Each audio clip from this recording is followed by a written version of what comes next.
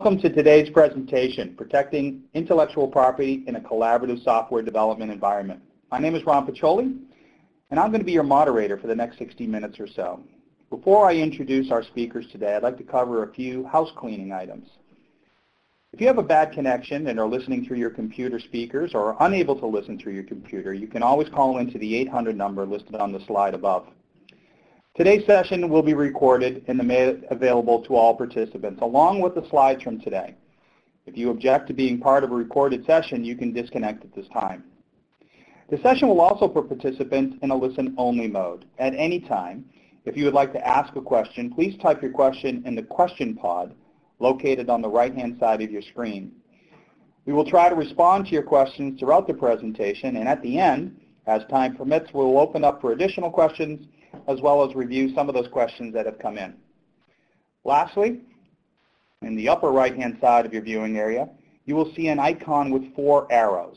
This will allow you to expand the viewing area of the presentation. The same icon will bring you back to this view where you can see the question pod. So let's get started. How secure is your intellectual property? Today's collaborative and open software development environment can speed innovation. However, it can also open up a company to risk of IP theft and infringement. Conversely, if you batten down the hatches, you'll then recognize how your IP can grow in value and help you gain speed to revenue.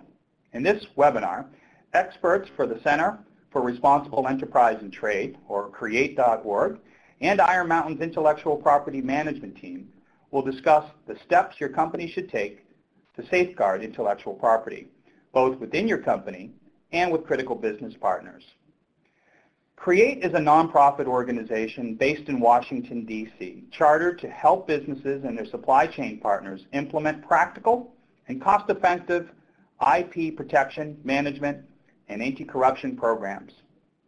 Iron Mountain's Intellectual Property Management Division is an industry-leading technology escrow provider with the mission of helping companies engaged in technology transactions, leverage IP, mitigate risk, and to protect their investments in their supply chain. Today's presenters. Leading the session today are Frank Bruno from Iron Mountain and Alan Dixon from CREATE. As you can see from his specialties listed on this slide, Frank works with attorneys and contracting professionals on intellectual property matters related to strategies and guidance for protecting investments in technology. This involves mediation during heavily contested negotiations on technology licensing and contingency planning. Alan has worked with companies, trades associations, and governments for more than 30 years on intellectual property legislation, litigation, and practical advice. He is a noted international specialist, having worked on 3 continents, and he serves currently as the Intellectual Property Counsel for CREATE.org and is based in London, England. So here's the agenda for today that we're going to be covering. We'll talk about the vulnerabilities and threats to intellectual property, the elements of an effective intellectual property protection program, and how third parties play an important role in protecting it. We will discuss maximizing the value of IP and the practical steps that you can implement now. Following the conclusion, we'll open up the lines for Q&A. So as you can see, there's a lot that we plan to cover in the next 60 minutes. So without further ado, Frank Bruno from Iron Mountain. Frank? Thanks, Ron. So to kick things off, let's dispel the myths of IP and software development. First, not everyone is as honest as you. You might enter into a software development relationship with the best of intentions and enthusiastic to work with the best code writers in the business. But remember, it's business, and if there's a way to generate money outside the relationship, they will. They'll do it by taking the work they created for you and leveraging it across multiple clients who you may end up competing with and who you may end up enjoined in litigation over patent infringement, copyright infringement, misappropriation of intellectual property, et cetera, et cetera. It may be cheaper to outsource the development work, but beware of the IP laws governing your relationship or those outsourcers who simply don't care about the laws. We'll cover this in greater detail as we discuss the vulnerabilities and threats. And just because you applied for a patent or have a patent doesn't mean that you were the first to invent. It's possible that someone else can produce evidence that proves otherwise. If you can't defend against that, you might lose everything that you worked so hard to produce, forcing you to go back to that day job working for somebody else. And it doesn't matter that you've been developing the same technology for years either. The patent trolls will find you. Also known as non-practicing entities, NPEs buy up large chunks of intellectual property for the sole purposes of seeking out competing business concerns so they can legally extort money from them or threaten their very business by virtue of the legal system, thus causing you to spend big money on your case. Conversely, if you partner with a developer who created virtually the same code for another client and that other client's competing with you on your soil, it may become necessary to file your own claim. The ensuing pain is going to be the same, but this time it's for the survival of your business. Now then, if you haven't taken the steps to secure your IP rights, it doesn't mean game over for you. It means you need to do something about it right now. Don't wait another day and consult with the right people to help you repiece artifacts with authentic dates validated through whatever means to salvage the time and to get it into the custody of a neutral third party who will date and timestamp receipt of your deposit materials to pad your war chest, so to speak. Trust us, it will become a war chest when you open up that letter from opposing counsel. And if no one has ever suggested the steps to protect your IP, it doesn't mean you don't have to do it. You just have been too focused on one piece of the business, developing the IP, and not really thinking about the risk mitigation related to protecting it and what's yours. Just because your legal counsel hasn't recommended it doesn't mean that you don't have to do it either. It just means you need better legal counsel. And finally, it's not just about you either. It's about the supply chain. Your suppliers should protect their IP too. They should be advised that their IP affects your IP, which affects your customer's IP, and so on down the line. All of the necessary precautions should be employed to ensure survival and to minimize the risk if something bad happened. Next, Alan's going to talk more about the vulnerabilities, threats, and impact of IP infringement, but stay tuned. We'll also cover the upside if you do the right steps to protect your IP. Thanks very much, Frank. What we're going to be looking at this part of the call really is the range of things that you certainly should be thinking about and doing if you're doing your own software development or if you outsource this activity, and particularly the kinds of things that you need to be doing where your intellectual property, your copyrights, your patents, your other rights, your trade secrets rights in your material is concerned. I've been working over a number of years with small companies, with big companies, both inside and as their outside lawyer, and I've just seen the same kinds of things come up over and over again. Kinds of things Frank's been talking about, which really relate to not paying attention to the IP rights you ought to own, not identifying them, not filing a patent, not protecting your source code and things like that. And also not keeping good evidence that you were actually the one that had invented this thing. Sometimes IP rights are really only as good as the piece of paper, literally, that they're documented in. There's other kinds of vulnerabilities, and you see on this slide, I've put some of these up here that I see all the time.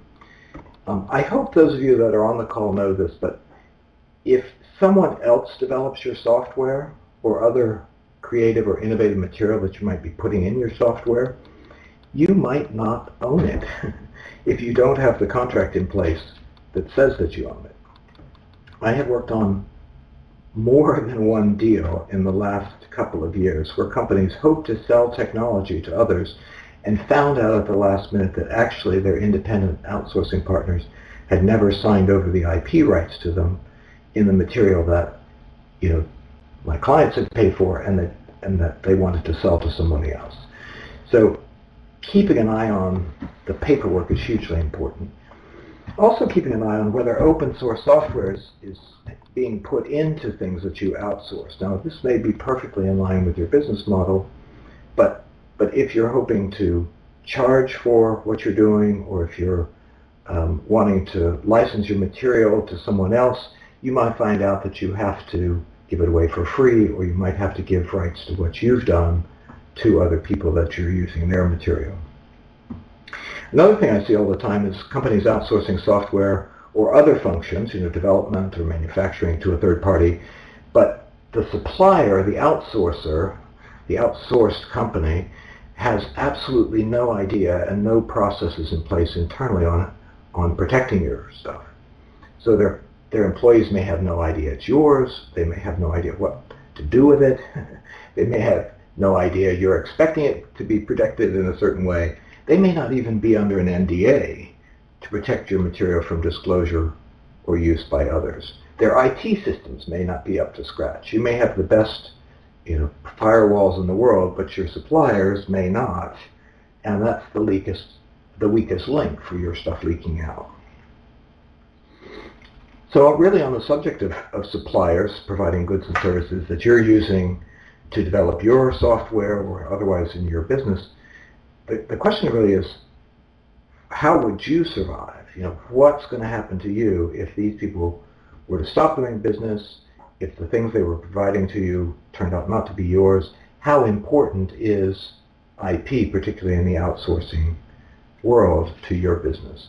All these kinds of threats and vulnerabilities are very common when you're talking about outsourcing development or other supply of IP-related things, particularly in the software industry, which we're talking about today. I won't go into too much detail about the impact. Frank's mentioned some of this, but if you're talking about patent and copyright, for example, you may end up with components or things in your product that are found to be infringing for whatever reason, and suddenly you've got a loss of supply or the inability to sell your own material that contains this infringing material. What does that mean? Money, legal fees, lost sales, lost business, something really to be avoided. Another thing a lot of companies are paying attention to at the moment is trade secret theft. Now, trade secrets are just confidential and proprietary information that has value because it's kept secret, and it's a form of intellectual property. But we're talking about your proprietary algorithm, for example, your particular formula or product configuration, your manufacturing know-how, your confidential customer or financial information. Trade secret theft takes place in a number of ways, a lot of times through employees, a lot of times through third-party suppliers. And you lose this, and as anyone can tell you, if your secret sauce goes out the door, you can lose your competitive edge. There's an amazing example. I don't know if you've heard of the company AMSC, a U.S. company. Wind turbine technology was their stronghold, and their Chinese customer that was actually building the wind turbines is alleged in a number of lawsuits going on at the moment to have circumvented the technical protections on the software, put it into their own wind turbines. And AMSC is claiming that it's lost 80% of its revenues, had to lay off 60% of its workforce, and has lost more than $450 million. So trade secret theft can be a huge damage as well. Not to mention, obviously, counterfeit components, other supply can cause problems for your customers and even consumers. Low quality, defective goods, and even dangerous goods, depending on what kind of business you're in. Alan, I recently saw a news report that highlighted counterfeit products sold in some cut-rate dollar stores, and a sample of a hair product was tested and found to contain heavy metals, which were extremely harmful. So, like the Latin phrase, caveat emptor, let the buyer beware. Sometimes if a deal seems too good to be true, it probably is.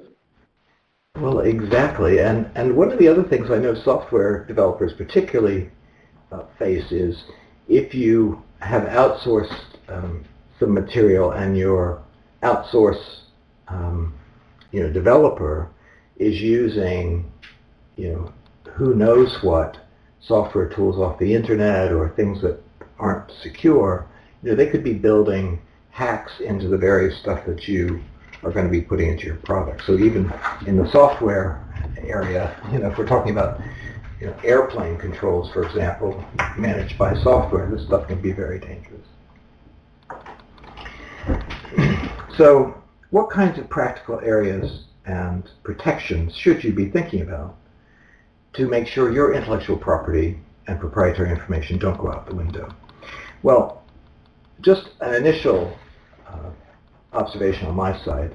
I'm a lawyer by profession, and just to let you in on a little secret, if you're not a lawyer, we lawyers tend to focus on a few things very well. We focus on getting the IP rights registered, getting the contracts and the paperwork done up front, maybe a little bit of due diligence if you have a new supplier or licensee. We are good about helping to get licenses and revenue streams in place for the IP that we've registered. But at that point, we're often not involved in the process, and typically, frankly, if you come around the office, we're sitting back hoping nothing bad will happen. So if it does, we know how to sue people, we know how to report them to the police, but typically the approach to IP and trade secret protection by lawyers in the past has been pretty much one shot and reactive. Very little was going on over time to see how things were going or to make improvements if things weren't going well, if problems were found or if the situation changed. So the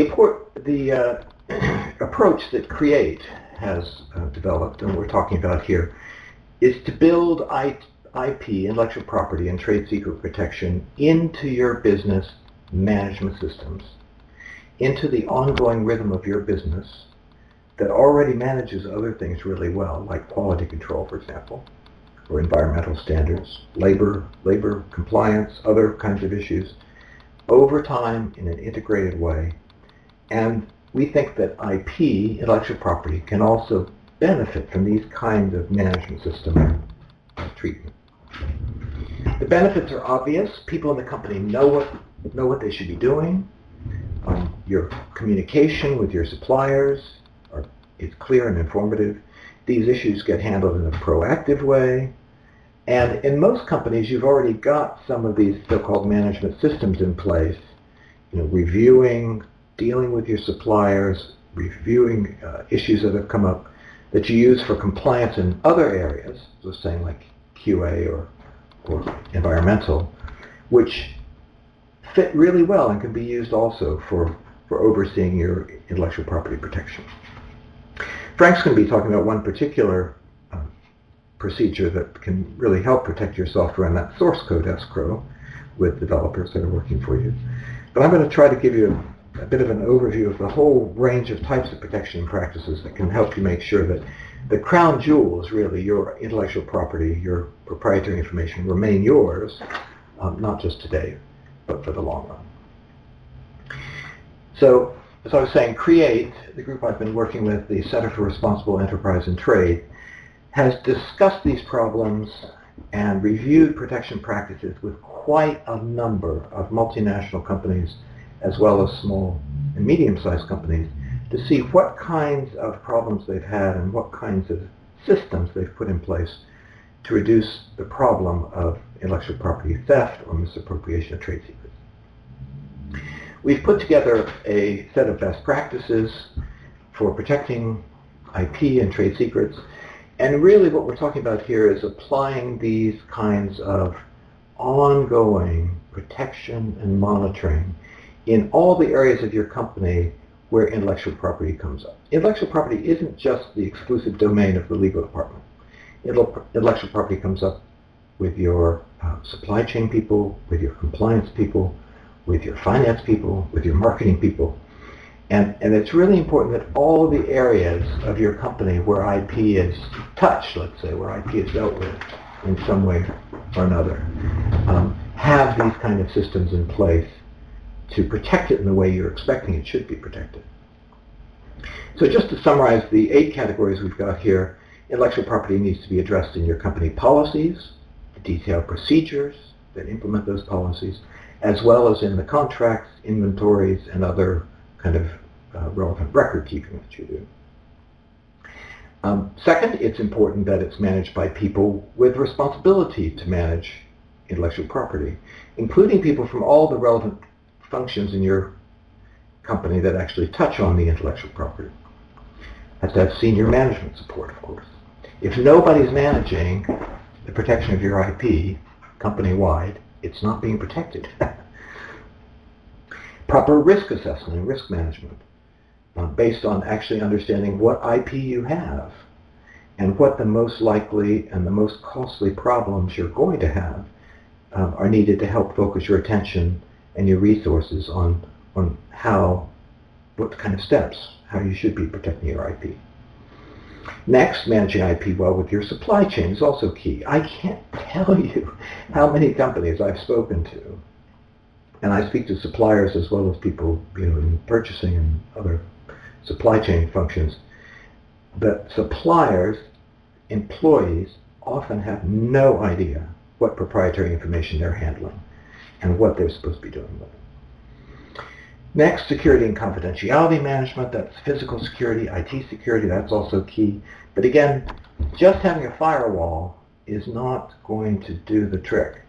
The systems that you've got need to be designed with an awareness of what intellectual property it is and what trade secrets it is that you're trying to protect. Where are the company blueprints on your IT system? Who has access to them? Are they encrypted? Is there a need-to-know basis that people access it, or can everybody get control of it? So a properly spec'd and properly designed physical and IT security system that actually takes account of your IP. Training, employee and supplier training, also super important. Ongoing monitoring measurement, that can really help keep tabs on things, or how things are going. And rapid ongoing response to problems, not just whack-a-mole, but also getting to root causes of problems and fixing those as you go along. All super important for making your protection more than just what I think we've typically done in the past, just acting ad hoc and reactive. So Alan, to clarify, the set of best practices that you're talking about here for protecting intellectual property and trade secrets, this was developed by Create, correct? Is this your intellectual property? Well, yes, but it is available in the marketplace, Frank. If the listeners want to go on create.org, a lot of this material is available for download and reading for free. And then we'll talk a bit later about, we have several programs that are scalable if people want to, look into this further. I would encourage you to think about kind of protecting IP in this sort of virtuous circle way of best practices, not just a one-shot deal, but in an integrated way among all the areas of your company and your suppliers where IP is affected and on a regular basis that actually improves protection. So we start up here on the upper right with risk assessment. I'm looking at IP-specific risks, knowing what kind of risk you're likely to face out in the market. A lot of companies don't even think about this. And particularly as you work with your suppliers and business partners, risk assessment and pre-contract due diligence, for example, are really important as you're trying to anticipate problems and put protections in place, hopefully before bad things happen. Contracts are super important. I don't think I need to emphasize that too much. They give teeth to your expectations of what people should be doing with your IP, and to ensure that supplier policies, procedures, security, employee training, all these ongoing things are actually done. And then next, not just putting the contracts in the drawer and hoping nothing bad happens, but just as you have an ongoing program to review other aspects of your business, to do ongoing monitoring and management of your intellectual property protections. This is a good way to help maximize the value of your IP and proprietary information and reduce the risk of problems that could really hurt your business. So just to finish my bit here, to summarize, what I would say are my top tips for improvement of protecting your intellectual property, particularly for you all that are involved in the software business and software development, I would say they were these. One, know what it is you own. Identify, secure, as Frank was saying, and inventory your IP, including the kinds of practical steps Frank's going to be talking about in a minute, but also what trade secrets do you own? What is your most valuable trade secret list? And making sure you know what that is, what the risks are if it's taken, and where it is on your IT system, who's handling it, and just inventorying your IP to know what it is you're actually supposed to be protecting. Next, address IP protection in all your relevant contracts. I don't think I need to belabor this, but there's a lot of them. Employees, contractors, outsourcing and other suppliers, licenses, even second-tier contracts. I'm concerned, if my clients have an outsourced partner, do they have consultants? Do they have outsourced partners? Are those contracts protecting my clients' confidential information, their software, their trade secrets? Third, develop IP protection policies and procedures. And Frank, just to get back to your question, if you go on the create.org website, we've developed model IP protection policies that you can sort of pick and choose from, depending on the kind of company you're running. There's a very good set of policies there that you can use and implement as your company policy. This is how we do things at my company. Obviously, get senior management and cross-departmental commitment. Again, every area where IP comes up in your company needs to be on board with this. And integrating, obviously, that into every aspect of your business operation that's relevant. It's not just IT, it's not just legal that deals with intellectual property in a software company. Risk assessment's a big thing on my list, using due diligence, obviously, if you're appointing new developers, but also just ongoing risk assessment. Where are the leaks likely to come from? What are we doing to plug the leaks before our information goes out the door? And then finally, I would say building awareness among your staff, among your supply chain, among contractors, of the importance of protecting your intellectual property. Again, if people don't know what they're meant to be doing, they just won't do it. And finally, take corrective action where needed. But again, not just as whack-a-mole, but being proactive and thinking about, we've had this problem, we've contained the problem, but now how can we prevent this from happening again? And how can we improve our systems to make sure this doesn't happen again, if at all possible? Hey, so Alan, in terms of specific services that Create provides, do you guys include the know-how and the how-tos when it comes to executing these tips? You actually have a fully developed system that includes this stuff, right? Yeah, so again, we can talk a bit more about this later, but we have a range of things, including sort of a self-assessment where one could take an online survey and be benchmarked on various aspects of these 8 categories we're talking about. We've also got some very useful tools for the people that use the Create service, including I think it's up to about 250 pages improvement manual with very specific ideas about things you can be doing in each of these areas, model policies, checklists of things, very practical information, and also benchmarking, what your suppliers are doing, for example, and following and encouraging them to improve over time. Wow, 250 pages. I hope you got hyperlinks. I hope so too.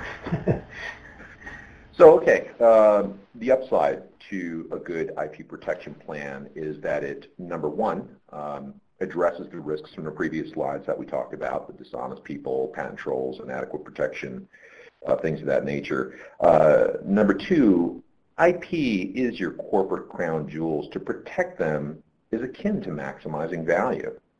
Obviously, you should always entrust a neutral third party who is not the U.S. Postal Service. You can't mail a package to yourself containing a copy of your IP for purposes of date and time stamping the envelope, because while the envelope may not be opened, it remains in your custody and it's not tamper-proof. Additionally, it demonstrates how little was spent to protect your corporate crown jewels and the message it sends to prospective buyers. On the flip side, if you entrust your IP to a professional services company that specializes in such work, it demonstrates how much care went into the creation and the protection of that IP, thereby maximizing the value. Now then, in number 3, we've mentioned this already and we'll say it again. IP deposits are fully discoverable. There's no good proof sitting in your offices or on your servers because these artifacts are just not tamper-proof.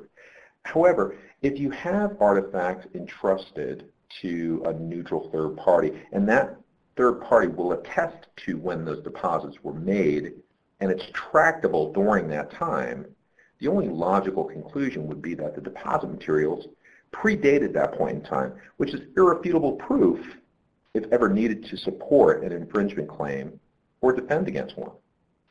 Also, if you haven't done this in the past, leveraging IP strategies like defensive publications can deter competitors from seeking patents to excel in your market.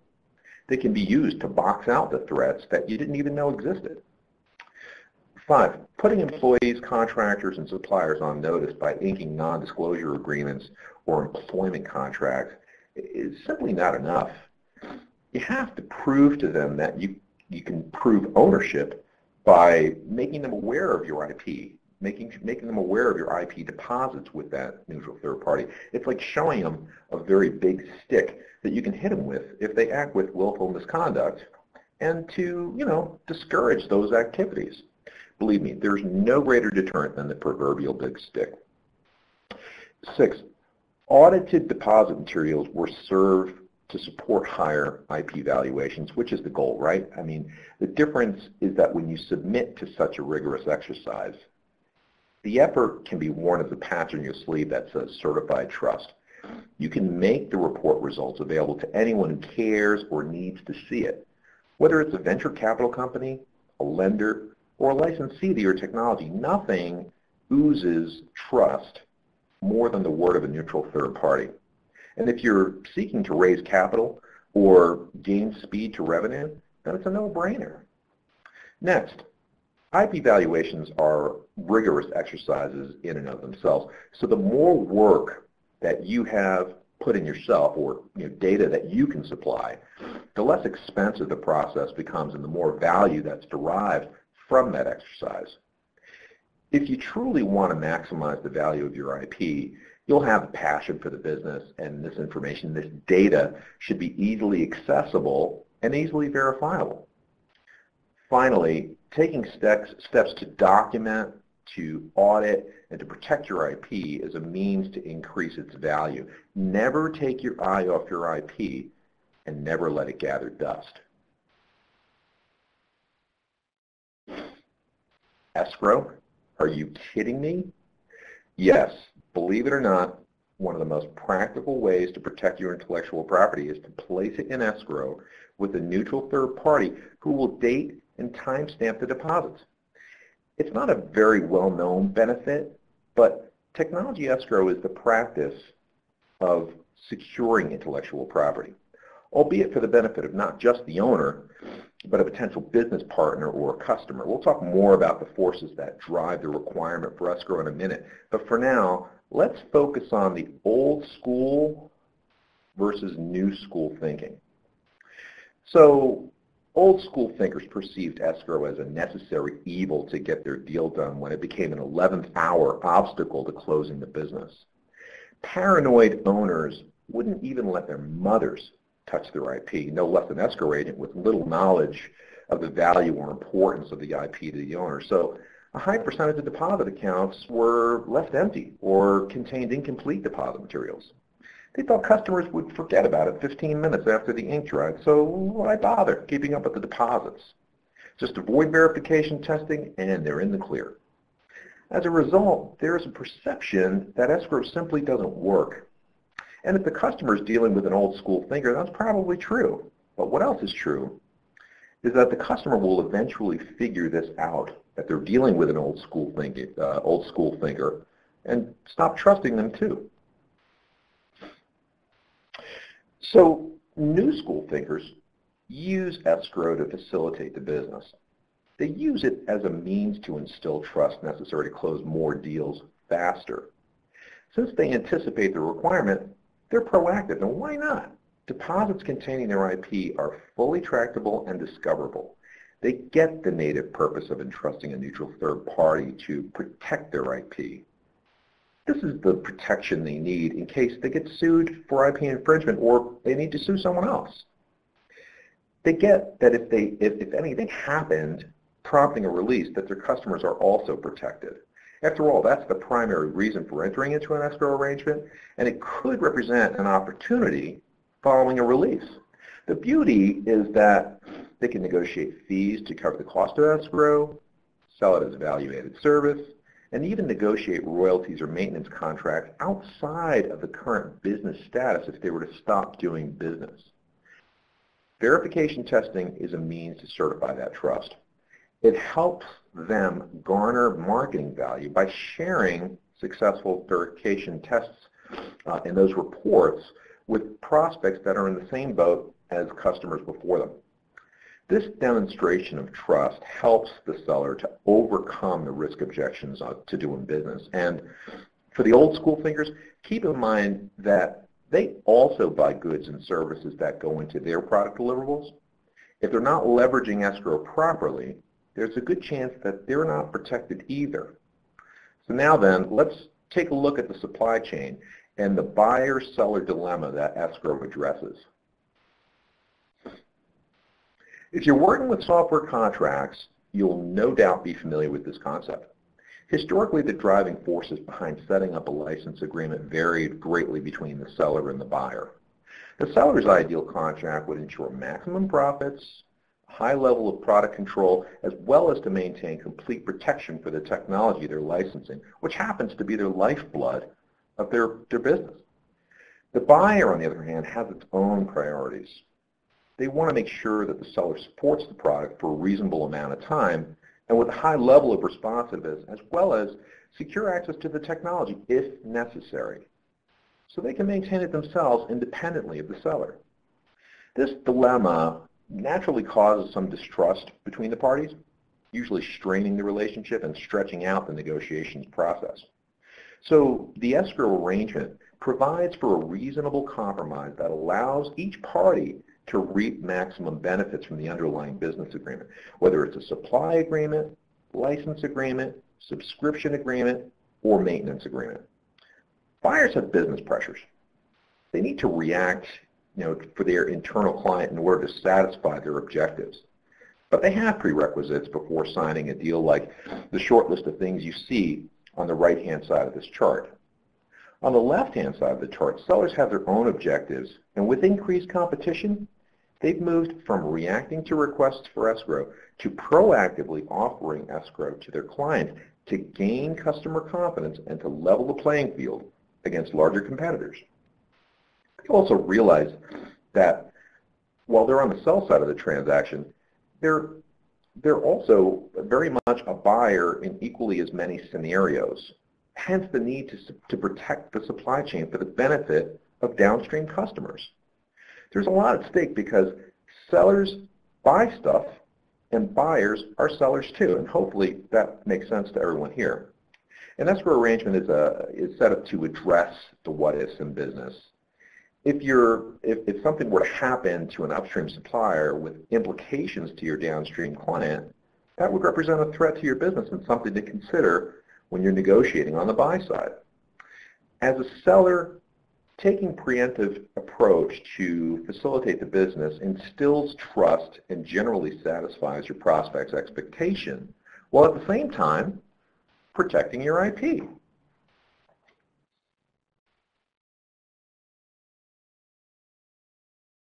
So, to conclude,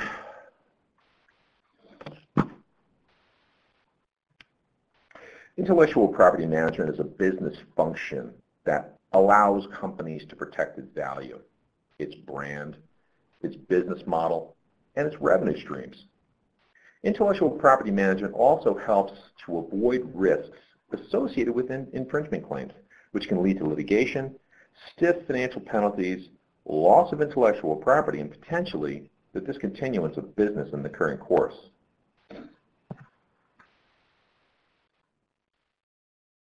Companies may have decentralized informal practices in place to manage IP, but sometimes have not been shared nor have created formal standards, policies, or procedures across the enterprise. Further, when outsourcing and entrusting third parties to create intellectual property for the company, they have no consistent practice to prove ownership or to protect these assets. The best practice is the creation of a standardized, compliant, and consistent IP management program designed with the centralized policies and procedures to store and account for IP. Whether engaged in a development agreement, license agreement, subscription agreement, or IP sale, the collateral that's core to the relationship is IP. Demonstrating consistent, tractable custody of the developed works can be the difference between leveraging IP versus litigating over IP. Like any good corporate initiative, executive level endorsement is key to make this initiative realistic and successful. Otherwise, competing priorities will thwart the effort, as we've seen in the past. As an IP owner, you're in a unique position to gain the attention of these stakeholders who might have an interest in improving the market value of their IP. And trending are corporate-sponsored programs and systems to improve IP management delivered by organizations like Create. As the cornerstone of our business, Iron Mountain is in a unique position to guide its clients toward Create as a way to deliver value when you least expect it, which is when you need to satisfy the escrow requirement. Iron Mountain is more than just an escrow agent. We understand that the value of your IP is immeasurable when it comes to your business. We like to think that there's a tremendous amount of value that can be derived from your engagement with Iron Mountain for escrow, and that involves Create.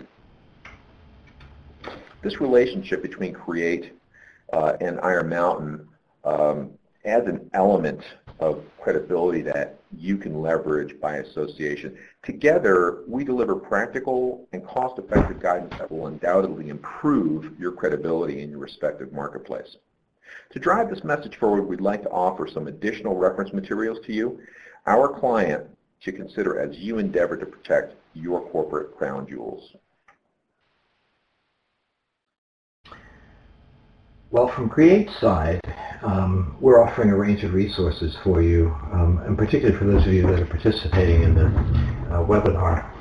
On our website, as I was saying, we have quite a number of interesting things, I think, particularly for software developers. There's a white paper that I particularly recommend called Protecting IP Through Enterprise Risk Management. That talks about having an inventory of the kind of IP that you consider valuable, how you're managing it, looking at the possible risks and how you protect them in a more proactive way. There's also things like a trend alert on the website about how to build on IT security so it actually does effective IP protection. So you might have a look at create.org. And also, for those of you on the webinar, we're offering a sort of a taster or a free benchmarking of the sort I was mentioning before for companies. And this will involve you doing our self-assessments. So one person at your company can go through our online self-assessment, which will benchmark particular areas of your company's IP protection in these areas we're talking about. It takes about 60 to 90 minutes. That covers all of the 8 categories we discussed, and you'll be guided through that by one of the Create experts who's been working with the program, who's been working with me. So I think that's a very interesting way to get some good insights actually into your own IP protection program. And we can also talk to you about how you can extend that or how you could do it with some of your third parties, which we have a number of companies that that have done already. Frank?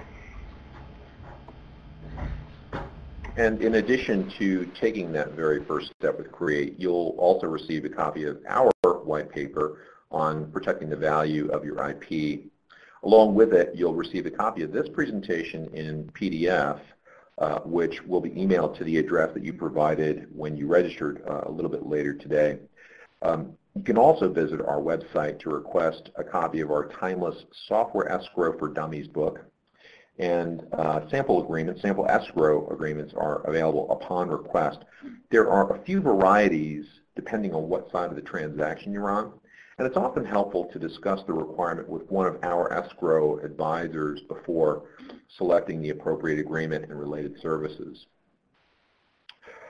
Ron, at this point, I think we're ready for questions. Okay, well, thank you guys. Great informative session. If anyone would like to ask a question, you can go to the Q&A pod located on the bottom right-hand side of your screen, and we'll be happy to field those now. A couple have come in as the presentation was going on. So the first question I have is for you, Alan. The question is, I was wondering what kind of effort is involved with implementing such an IP protection program through CREATE, and then approximately how long does it take for it to be completed from start to finish? Right, well, thank you. So it really depends on the size of your company, you know, the extent of your business activities, the variety of your software development if you're in the software business. So, you know, we've worked with some major multinationals whose names you would know, who, you know, this type of question affects a lot of different departments, and, you know, can be time-consuming in a multinational. You know, you have to talk to people in finance, you have to talk to people in HR. I mean, it can be, for a big company, you know, it's not like any other compliance issue. It's not necessarily a small issue. For smaller companies, obviously, if you're a one-man band, or if you have a fairly small company, obviously everybody that's working on your products and systems are right there in the same office, and it can be a much more streamlined process. So hard to generalize, I would say, but the question is really based on the size of the company. I would say, and it depends what you want to do with CREATE. So doing the benchmarking, so doing the online survey in these 8 areas takes about an hour, maybe an hour and a half, to go through, and we ask questions about all the areas, about policies, about procedures, about contracts, about supply chain, all the things I was talking about. That's about a 90-minute process. The options beyond that are to have an independent evaluation where you have an expert talk with you for about an hour or so about the answers that were given, and does an independent assessment on the benchmarking. So I do a number of these myself, actually. So I've talked to companies really all over the world and reviewed their independent evaluations with them. So we have other experts that do this as well. That's, again, about an hour and a half process. On the back of the independent evaluations, we provide a improvement plan, so a summary report, a benchmark showing how you're doing compared to other companies, and an improvement guide with specific information about things that we think you benefit from implementing sooner rather than later. There's the actual 250-page guide where you can use that as a reference to maybe develop new policies, develop some new procedures and things like that. And then there are follow-up calls then from there. We typically do at least a couple of follow-up calls with you over time to talk about progress and things you want to deal with. So again, it depends on kind of which version of the program you are involved in. This can also extend to your suppliers. So for the multinationals, for example, I've worked on some where multinationals have appointed 20 or 40 of their suppliers that they want us to do the benchmarking with, have a look at some of them for independent evaluation, and report back to the company, obviously with everyone's consent. Here's where your suppliers are, here's the areas where we think improvement would be gained. So again, how long's a piece of string, but there are very short, manageable things you can do, and then if you want involvement over time, there's more in-depth work that can be done, obviously. Okay, great, thank you. Frank, we have a question here for you. Who typically pays for escrow? Is it the buyer or the seller? That's a great question, Stephen, Ron, and I can tell you that generally the sellers that are proactive about escrow, who are in a position to resell it as a value-added service option, will often pick up the cost and then add their administrative fees and charge that back to their customer. A best practice, however, is for buyers to pay for the escrow for a couple of reasons. Number one, they're probably saving a little bit of money versus letting their supplier do it and then hitting them with an upcharge. And then the other piece is always making sure that the escrow is funded so that it doesn't terminate for non-payment. Okay, Alan and Frank, this, I guess, question is to both of you. Do you support international language support, specifically Spanish? From my side, from Create side, yes. We've actually been working with some Mexican companies and looking at their systems, and obviously have Spanish-speaking experts that we've dealt with there. We've also been very active in Brazil. We have Portuguese speakers, Chinese speakers. We've had quite a number of companies from China, both as the customer and as suppliers come through. So, yes, from our side. And from the Iron Mountain side, one of our senior managers was raised in Puerto Rico, and he naturally speaks Spanish. So, yeah, the answer is yes. Okay, thank you. Frank, this question is also for you. Does Iron Mountain offer any IPM programs that complement what Create is offering? And if so, what are the general costs for these services? Well, throughout the years we've seen a lot, and we've been able to compile a significant amount of content that was designed to help our clients do a better job of managing their intellectual property, especially if they are faced with the escrow requirement from time to time. So having a repeatable process is very important, and we actually have a one-page repeatable process document that addresses the escrow requirement from the buyer's perspective as well as the seller's perspective. And embedded within that Word document are the other escrow agreements that may have been memorialized in the past that can be leveraged for future use. So I think that's very, very important. As it complements Creates, that's generally something that we would address on a case-by-case basis. So if there was an opportunity to participate in that exercise, we would certainly provide whatever expertise we can, put pen to paper. And generally, the costs for that don't exceed the costs for the escrow services, the escrow and verification services that we provide, which is, I would say, in comparison to investments in technology, probably less than 1%. So a couple $1,000, as opposed to the hundreds of thousands or millions that are spent on intellectual property. I see that we're at the top of the hour, so we have time for one last question. And so, Alan, this will be for you. Can you provide some examples of how companies have worked with Create, specifically what were their key issues, and how did Create help them? Well, it's interesting. One of the multinationals whose suppliers I particularly have worked with I talked to some of their suppliers in India as well as the United States, which was a real eye-opener for me, I have to say, and walked through some of their things like IT security, how do they deal with employees who are handling the customer's IP and things like that. And I have to say, first of all, everyone that I've spoken to about this program has really found it an eye-opener and really helpful to be able to walk through these issues in a systematic way and say, you know what, we don't actually do that with employees.